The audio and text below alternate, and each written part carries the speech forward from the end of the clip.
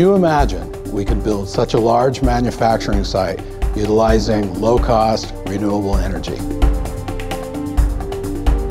Moses Lake converts polyacrylonitrile to carbon fiber for the BMW electric vehicles. BMW i project is a purposely built all-electric vehicle that requires composite materials to reduce weight in the vehicle. We have a very defined process recipe with time, temperature, and speed that produces a very high-quality carbon fiber.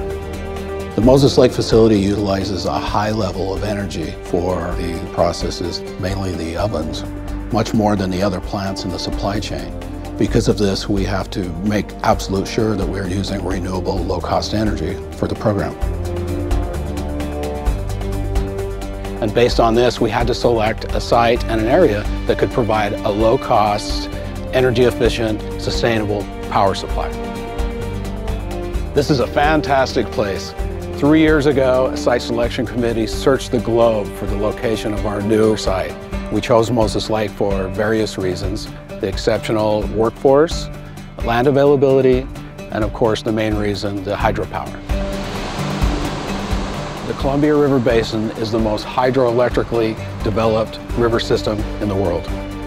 The Wanapum and Priest Rapids dams provide a low-cost, renewable energy source for the Moses Lake facility that fits well with our sustainability model.